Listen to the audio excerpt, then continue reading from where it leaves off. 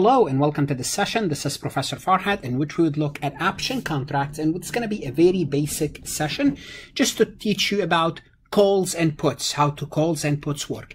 These topics are covered on the CPA exam BEC section as well as the CFA exam. This lesson is also covered in an essential or principles of investment course, undergraduate or graduate. As always, I'm going to remind you to connect with me on LinkedIn if you haven't done so. YouTube is where you would need to subscribe. I have 1,800 plus accounting, auditing, tax, finance, as well as Excel tutorials. If you like my lectures, please like them, share them, put them in playlist. If they benefit you, it means they might benefit other people. Connect with me on Instagram. On my website, farhatlectures.com, you will find additional resources to complement and supplement this course as well as your other courses. Please check out my website. So let's talk about the call option. What is a call option? What's the big idea? Well, let's assume you want to buy a stock, or let's assume you want to buy a car or a house or a textbook. Let's start with a textbook. Let's assume you want to buy a textbook for next semester, and that textbook is called Intermediate Accounting. That's the course you're going to be taking. Don't take it unless you have to. It's a tough course. Okay, so you want to take intermediate accounting. So what you do is this. The textbook today, if you want to buy the textbook, it's $200. But you don't need it today. You can contact a student that's taken the course now and pay that student a fee. We call it a premium. You pay a premium of $5. You pay this student a premium of $5, and this student will guarantee the book for you for $170. You say, don't worry, once the semester ends, I will sell you the book. You have 2 weeks. I will sell you the book for $170 within those 2 weeks. That's the deal. Okay, so what you did is you purchase an option. You paid $5 premium and you purchased this option to buy the book. Now this call option, notice it's called an option. Option means if you don't want to buy it, you don't buy it. If you want to buy it, you can buy it. What does that mean? It means within those 2 weeks between the 2 semesters, if you can find the book for $150, guess what? You will tell your friend, thank you very much. You can keep the $5 and you will buy the book at $150. If the book rises to $205 or $220, or if the book rises, there's a shortage of the book, guess what? You're going to tell your friend, look, we promise that within those 2 weeks, anytime I can come and buy it from you for $170, and I want to exercise my option. And that's basically what the option is. Now let's talk about options when it comes to actual options in the stock market. A call option gives the holder the right, notice the right, not the obligation. The right means the option right, to purchase an asset for a specified price called the exercise price or the strike price. Remember, our strike price was $170 on or before some specified expiration date. So to look at an actual example, we're going to look at this option. This is for Microsoft, and this is old because from 2017. Now Microsoft is above 200, and who knows where it's going to go. The strike price is 72. So for example, July 7th call option on shares of Microsoft with exercise price of 72 to purchase Microsoft price at 72 up to including the expiration date. So you can buy it at 72 up to including July 7th. Now, there's always a price to pay. You're going to pay $1.15. Notice here, this is the premium that you have to pay. So the holder of the call is not required. You don't have to buy it at 72. But you have the option from today until that date, whatever today is. Let's assume today is June 1st. The holder would only exercise the option to buy if Microsoft share exceeds that price. So when does it make sense to you to buy? It only makes sense to you to exercise the option if it's above the strike price, and also you want to cover your fee. So simply put, you want it to be above $73.15 to make net profit, net immediate profit. But we'll talk about the details in a moment. If the share price remains below the strike price, if it's below 72, guess what? You're going to pay $1.15, and actually its options are traded with 100, so it's 115 times 100. So you buy options in in lots of 100. So this is how much you will pay. You'll pay $115. So if the exercise price never exceeds 72, what's going to happen is you would lose the 115. Now you can buy it maybe at 68. Yeah, right. Again, Microsoft is starting to be above 200. Okay, so you would leave it unchecked. If not, exercise before the expiration, a call option simply expire and becomes worthless. So if it did not exceed really 72 or 73.15, if you want the net profit, you just let the option go and you would lose the 115. Therefore, if the stock price is greater than the exercise price on the expiration date, the call value equals to the difference between the stock price and the exercise price. So if on the exercise, by the exercise date, the price is 73 minus 72, you have $1 of profit from the option, but remember you paid $1.15, so you're still at a loss. So you really want it to go above 73.15. So the net profit on the call is the value of the option minus the price originally paid to purchase it. And we're going to look at the numbers in a moment. So the purchase price of the option is called the premium. So this 115 is the premium. It's basically you have to pay someone to give you that option. They're not going to give it to you for free. Now, what is the psychology? What's the psychology behind your position and the other party position? You think when you buy a call option, you think the stock price is going to go up. Therefore, you want to lock it in. The seller of the call option is exactly thinking the opposite. The seller thinking Microsoft, it's going to drop below 72. Therefore, they will pocket the 115 and they will never have to give you the stock. Why? Because it's going to be below than 72. Okay? So the buy of the call option thinks the stock is going to go up. The seller of the call option thinks the price of that asset will go down. So basically put, we have a pessimist and an optimist. The buyer of the call option is optimist about the stock, thinks the stock's going to go up. The seller thinks the stock price is going to go down. So the seller of the call option, who are set to write the call, receives a premium income as payment against the possibility they will be required at some later date to deliver the asset in return for an exercise price less than the market value. So that's what this is the pessimist job. So the pessimist job would write it. The reason I say pessimist because they're hoping that the stock price goes down. That's why they sold you the option, because you are never going to exercise it. They're going to keep the premium. If the option is left to expire worthless, the call writer would clear a profit equal to the premium collected. We said if they sold one contract, they made $115. But if the call is exercised, guess what? They have to give the stock to the optimist at 72.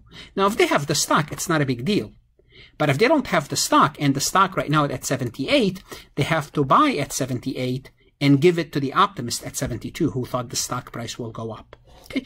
If the call is exercised, the option writer profit is the premium. Obviously, they have $115. But if they have to buy it at 78 and they have to sell it at 72, they have a loss of $6 per stock times 100 shares. They have a loss of 600. Then they made a profit from the premium of 115. They will have a net loss of the difference between the two. So the profit is the premium income minus the difference between the value of the stock that must be delivered and the exercise price is paid for those shares. Now, if you already have the stock, so what some people do, if they have Microsoft stock, so if you have 100 shares of Microsoft, if you have 100 shares and you bought them, for example, 100 shares of Microsoft, and let's assume you bought them at $50, then it's not a big deal. You would sell this option, to sell them at 72, and you will get $115 right now, $115. You'll pocket $115. Well, if the stock price goes up, that's okay. Well, if you bought them at 50, you can sell them at 72. You'd still made $22 in profit plus the $115. But if the stock price goes down, guess what happened? You keep this and you keep your stock, which is still at a profit. But the thing is, if you sold the call, if you wrote the contract, and you did not have the stock, that's risky because the stock could jump to 100 and you have to deliver it at 72. Therefore, you have to buy it at 100, deliver it at 72. If the difference is larger than the initial premium, the writer would incur a loss. So obviously, here in our situation, if you have to buy it at 78, guess what? You are at a loss. Okay. Let's take a look, at some additional numbers. Consider the July 27 expiration call option with an exercise price of 72 on June 2nd, selling for 115. Until the expiration date, the call holder may exercise the option to buy the shares of Microsoft. So this is an American option. American versus European. American option, you can exercise this up to any time up to that date. If it's European option, you can only exercise it June 2nd. European is only you have one specific date. Assume the stock price on June 2nd is 71.75. It's below the exercise price. So it will not make any sense for the buyer of the option, the person that paid 115, to exercise the option. Why would I buy, why would I exercise it, buy it at 72 when I can buy it at 71.15? I already lost the 115. Okay, so it will not be exercised. Indeed, if the stock remains below 72 by the expiration date, the call will be left expire worthless, because no one's going to buy it for 72 when they can buy it for something else. On the other hand, if Microsoft is selling above 72, the call holder will find it optimal to exercise. Now, what's the most optimal price? You want it to be above 73.15. But let's assume the Microsoft is 73 on July 7th. The option will be exercised. It will give the holder the right to buy it to pay 72 for a stock that's worth 73.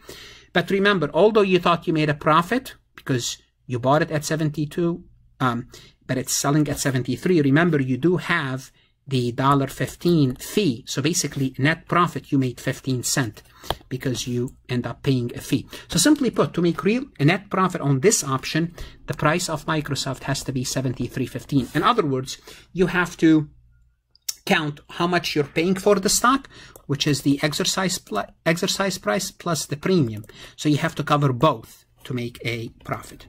Okay. Nevertheless, exercise of the call is optimal at the expiration of the stock price exceeds the exercise price, because the exercise price exceeds the proceeds will offset at least part of the purchase price. So the call buyer will clearly profit if Microsoft is above 73.15, as I told you. The net proceeds will just cover the original cost of the call plus the premium. This is what happened. So again, this is the call option. Now let's take a look at the put option. What's the big idea of a put option? So this is basically different than the call option. Put option is when you want to protect against the downside. Let's assume you do have Microsoft stock, or you don't. Let's assume you have Microsoft stock. So we're going to talk about covered put option. You have Microsoft stock. You have 100 shares of Microsoft. And here's the fear. You purchase them at 72. Let's assume you purchase them at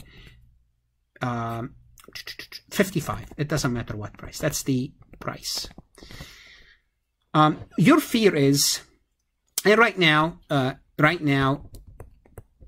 let's assume it's trading at 75. Okay, so right now, it's the Microsoft is trading at 75. You purchase them at 55. Now you have a profit of $20, but guess what? You fear that the stock price within the next 2 months might drop down below 55 or below a certain number. So here's what you do. You would sell a put option. You would sell a put option and you would tell someone, look, I will give you Microsoft stock between now and July 7th for $72. So the strike price is 72. If you pay me $32. I'm sorry.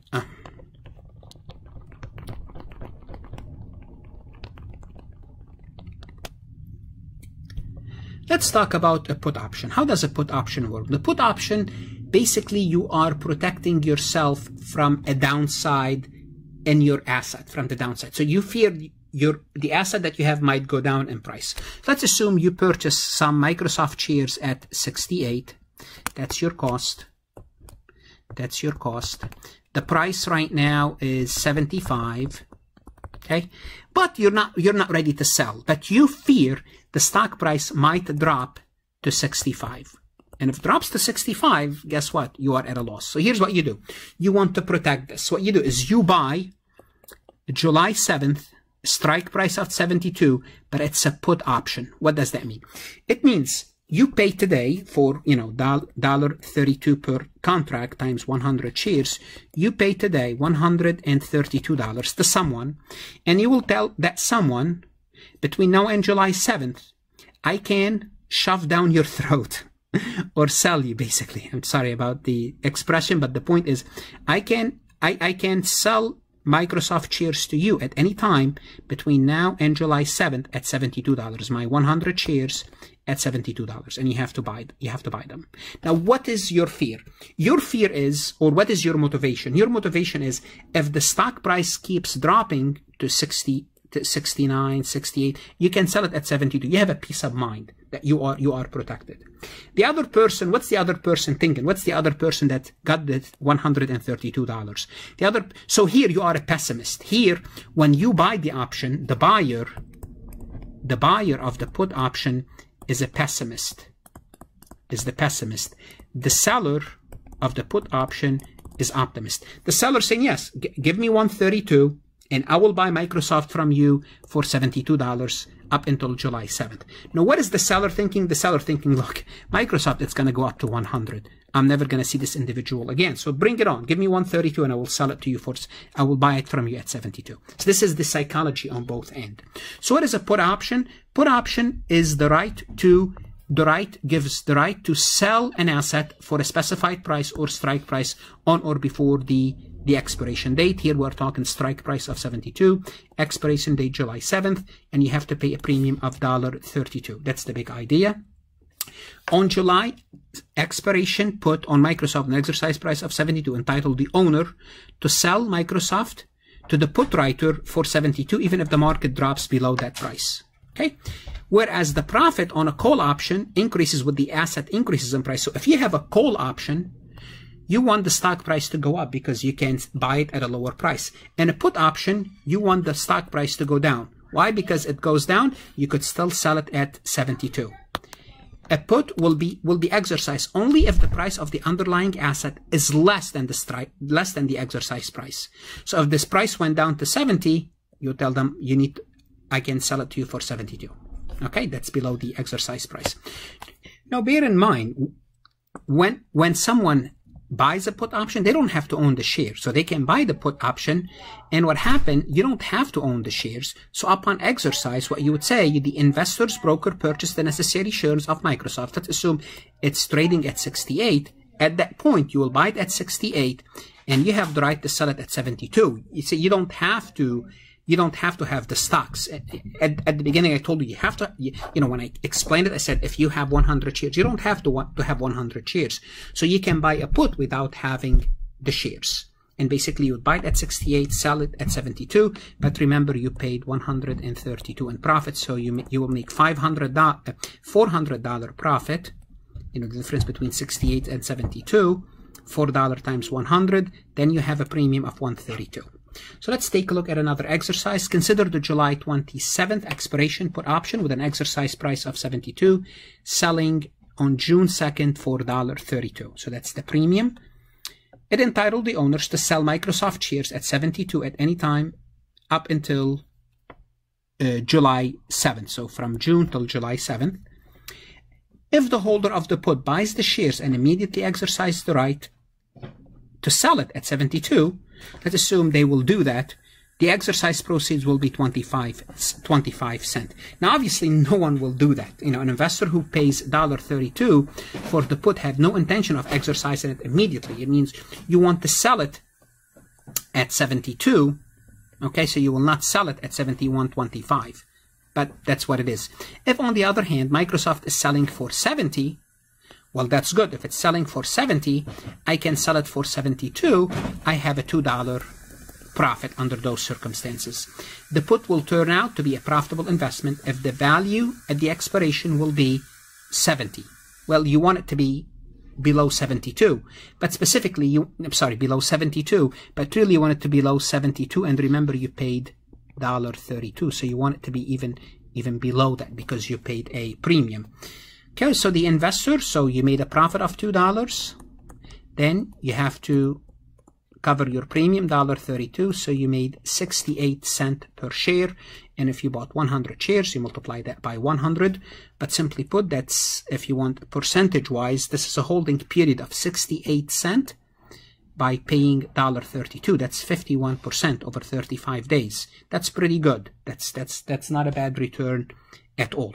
Okay, now obviously the other party is not thinking that's what's going to happen. Again, when you have a put option, you think the price will go down. When you have a when you have a put option. So let's talk about an option. When we say an option is in the money, what does it mean, an option in the money? That's good. An option in the money, it means when you exercise it, you will have a positive cash flow. You will have a profit. Positive cash flow means you have a profit. Therefore, a call option in the money, when the asset price exceeds the exercise price. So if you remember the exercise price, X equal to 72, when would that option be in the money? When the price is 72 plus. Any price above 72 is in the money. Well, a call out of the money, it's the exact opposite. So if the exercise price is 72 and the current price is 71 or 70 or any price below 72, we'll say that the option is out of the money. Why? Because if you exercise it, it's not profitable for you. We say the option is at the money. Guess what? When the exercise price equal to the market price, to the asset price. When that's the case, we say the option is at the money. Let's take a look at these numbers real quick. What will the proceeds and the net profit to an investor who purchased the July 27 expiration Microsoft call with an exercise price of 72 if the stock price at the expiration is 70? So if you bought a call option, the call option is at 72, and remember, for that you paid $1.15, but the price is 70. You have no profit whatsoever. You have a loss because you will never exercise, and you lost 115 times 100. You lost $115. Now, if the stock price is 74, if the exercise price is 74, guess what? You can buy it at 72, sell it at 74, and you make a profit of $2. Then you have to pay your fee. Then you have to cover your fees. Then after covering your fees, what's left is 85 cents, and this is your profit. This is your profit, net profit. Well, 85, and you multiply it by 100 shares if it's a one contract. Now, answer part B, for an investor who purchased the July expiration put with an exercise price, again, the same thing. Here, the exercise price, it's going to be 70, and the exercise price is 74. Here, what's going to happen is this. When the exercise price is 70, you make a profit. It's 72 minus 70. Here, you make a profit. So you have a profit of $2. Then again, you have to pay $1.32. So what's left to you is 68 pennies. 68 pennies in net profit. If the exercise price is 74, well, guess what? You make no profit if you have a put. Why? Because why would you sell it at 72 if you could sell it at 74? Therefore, what you would lose is your $1.32 times 100. So you would lose your premium, $132. So notice here, this is a loss. So for the call, when the price is 74, sorry, this is the price, exercise price is 72. Again, exercise price is 72. Exercise price is 72. When it's at 74 for the call, you have a gain. When it's 74, we have a put, you have a loss. The opposite is true. The opposite is true for the put option. The put option, when the exercise is 72 and the stock price is 70, you have a gain. Here, when the price is 70 at a call and the exercise is 72, you have a loss. You don't do anything. You let the call expire. In the next session, we would look at values of options, not of options, of options at expiration. Once again, if you like this recording, please like it, share it. I'm going to remind you again to connect with me on social media and visit my website, farhatlectures.com, where you have additional resources to supplement and complement this course as well as other courses. Good luck, study hard, and stay